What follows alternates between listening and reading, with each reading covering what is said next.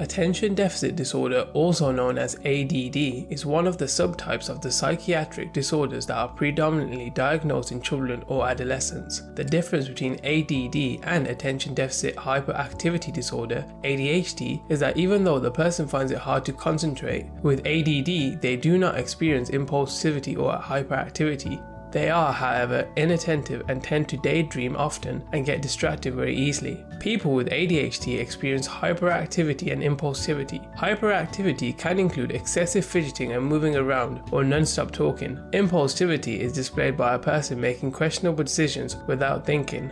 Many people experience symptoms of both types, which is known as type 3, and is a combination of the two. Children diagnosed with this subtype show significant problems with hyperactivity and inattention. However, they may gradually have less trouble with hyperactivity and impulsivity as they get into their teen years. People with ADHD have a reduced amount of dopamine receptors in the brain. Dopamine is a neurotransmitter that is released by the brain during situations of reward or risky and impulsive behavior. Those that have ADHD use up the neurotransmitter a lot quicker. These factors result in lower dopamine levels, which can cause the inattentive and hyperactive behavior. ADHD is considered a neurodevelopment disorder, and symptoms begin between the ages of 6 to 12 years old. The causes of ADHD are unknown. Scientists do believe that it is a combination of environmental and genetic factors, with a number of genes in particular influencing neuroreceptor and neurotransmitter production. Possible treatments for ADHD can be medication in the form of a stimulant. The stimulant focuses on the slow release of dopamine. This ensures that there is a high level of dopamine in the brain. This then helps control and improve the focus and attention.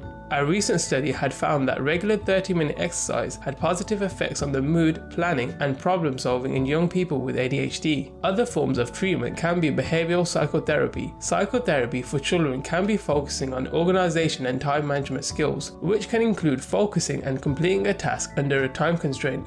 This sort of therapy should be reinforced by parents and teachers, which reward behavior and skills learned in the psychotherapy session while discouraging disruptive and impulsive behavior. Adult psychotherapy focuses on similar skills only at a higher and more refined level. Treatment can vary from patient to patient, and a combination of the treatment can be used to reduce the symptoms. Thanks for watching. Don't forget to like, comment, and subscribe.